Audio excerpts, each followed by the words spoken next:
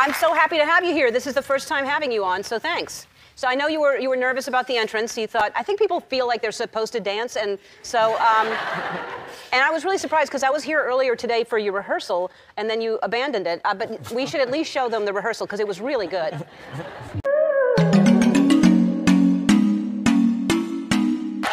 It was good. So you are here with your daughter, who is 21, right? And you were 21 when you became a billionaire. Is that right? Almost, yep. All right, so around that age. You were like the youngest person to become a billionaire. Is that right? Yeah, in terms of my own, earning it on my own, yeah. Right, okay, so, which is the most important thing, yeah. So did you, when you were a kid, did you care about money, or you just cared about technology and it just happened? Mostly I love software. I do remember at the private school I went to, there were other kids whose families were better off. Like they had a Porsche or something, but it wasn't that big of a deal. My thing was that I just loved doing software, I loved hiring people, and I was stunned when it ended up being so valuable. Really?